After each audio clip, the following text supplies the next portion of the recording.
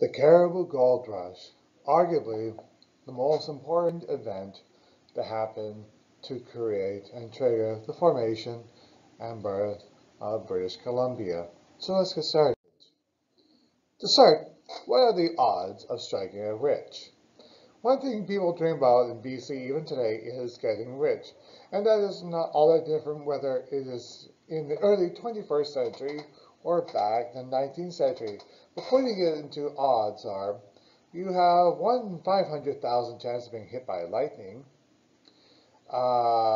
You have a 14 million to 1 chance of winning the 649 jackpot. So actually, when striking rich for gold, you're kind of in the middle there. And the key understanding is, how did the Cariboo Gold Rush impact the development of British Columbia? That is the main objective. Now, when you're looking for gold, it starts off for panning for gold. Prospecting was a difficult, often very disappointingly long job to have. Miners would pan for gold, and once they found gold, they would stake a claim to dig a mine. And while this was also very hard work to find the location, it also was rather advantageous to maintain this was actually your territory, your spot that you had struck your rich to, because these are not exactly people who are well educated and weren't exactly known for their paperwork.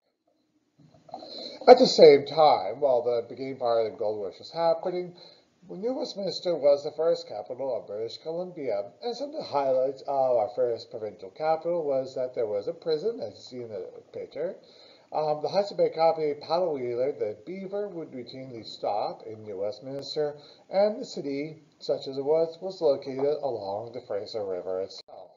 There's what the HSBC Beaver paddle wheeler looked like on a supply stop.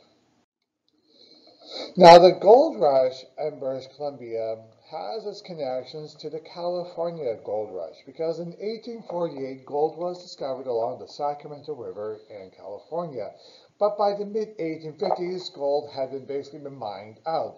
So all the people who went to California to look for gold were now unemployed. Where would they go? And as soon as they heard about gold in British Columbia, thousands would come up from California to BC, even though the government tried to keep it quiet. Now, the Fraser River Gold Rush really began in 1857 when gold was discovered and found along the Thompson River. And at the time, the governor of the colony of Vancouver Island, James Douglas, tried to keep this a secret for two reasons. One, James Douglas feared that the gold rush may disrupt the fur trade because he was also involved with the fur trade company. And second, he feared if enough Americans came to either the colony of Vancouver Island or the territory of British Columbia, that the Americans might annex the entire territory for themselves. And this was further added by 1858 when over 10,000 people were, mainly Americans, were mining and panning for gold on the Thompson or the Fraser River. Now, some of the ways also Americans got to the gold fields was the Whatcom Trail, which was an old Hudson Bay Company fur brigade trail. And even though it had a name, it was an unofficial route. It was dangerous. The Americans did this to avoid paying tax. You can see the route on the map. This is where it exists today. Another route that the Americans used to get to the gold fields was called the Okanagan Trail. And unlike the Whatcom Trail, the Okanagan Trail was a lot more popular. Both trails were former routes used by the Hudson Bay Company, but the Okanagan Trail was actually explored and mapped out by Simon Fraser, the first person to do the overland route here for the Hudson Bay Company. But you see on the map, there are a few different versions to this route that could be taken. However, at the same time though, there was an event called the Fraser Canyon War.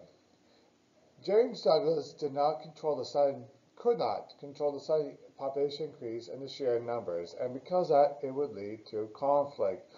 On the fall of 1858, several gold miners were killed by a group of Salish men who were revenging an attack on one of the women. The Americans retaliated by forming informal militias that were formed, and the miners, the gold miners, wanted to seek revenge on this and try to have a complete destruction of the Salish people there. In the end, there was a peaceful resolution, but the incident worried Douglas about what could happen there, the whole frontier justice for it. This is one area of the Fraser Canyon War. The town of Cache Creek in the Fraser Canyon. Now, the colony of BC was made a colony in 1858 by James Douglas, and after it was formed as a colony, engineers were sent to survey the region and set up the various roads and towns. Resulted, though, with the gold miners moving further north because they did not want to be anywhere near British authority. Now, the gold rush really helped to get things started. The wagon road was a major part of that. In 1860, when gold was discovered on the Quesnel River, reaching this spot was incredibly difficult as there was no roads. So James Douglas in 1862 ordered the construction of a wagon road to go from the town of Yale to Lytton to Quesnel to eventually Barkerville. The wagon road would be 650 kilometers long. It would cost $750,000 to build, and it was finished in 1865. And even though it began at the edge of where the paddle wheel the boat would go to in Yale, by the time the road was finished, the gold rush heyday, well, it wasn't finished, but it was already diminishing for it because gold rushes are boom and bust. But you can definitely tell the importance of it when you look at the wagon road, when you look at the various constructions for it. This is the Jackass Mountain Summit in the Fraser Canyon, where the very first wagon being brought up. It's just kind of interesting where the very first wagon is located. Do you actually know where the first wagon, BC wagon, is located along the Cariboo Gold Road? It's located in the town of 100 Mile House. Right there. I think it's outside of I think it's a Sandman Hotel. Fort Hope, another fort by the Hudson Bay Company, will be part of the route. Yale would be the official endpoint for the boat travel and the starting point of the road up to the goldfields. But it was also a very lawless, wicked little place. What was also a form of colonial power was Judge Begbie. He was given the name the hanging judge, and even though he was well educated, loved opera, had a own law firm, and was well respected by quite a few, he was kind of the law and authority of the entire territory. Another person in the gold rush was Billy Barker, who founded the town Barkerville because he made the big strike for gold. And even though his family was poorly educated, his family actually came from England as they were displaced once railways had replaced the canal boats. Barker was poorly educated.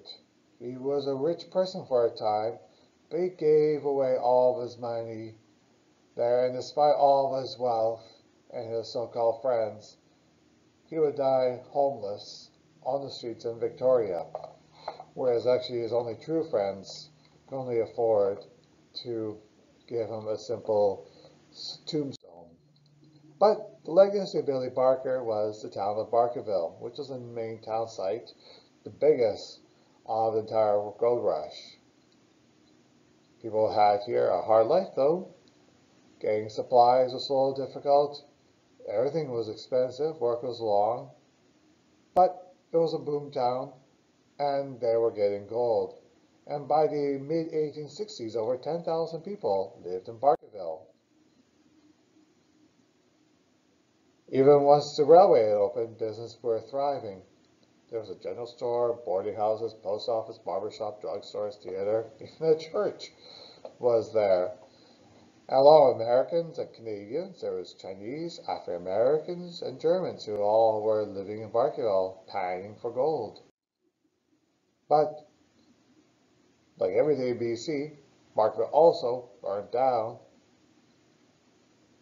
It was rebuilt, but by the 1920s, the town began to dwindle. However, it was saved in 1958 when the government of BC decided to turn it into a tourist historical site. Now you know the importance of the gold rush and how it led to the creation of British Columbia.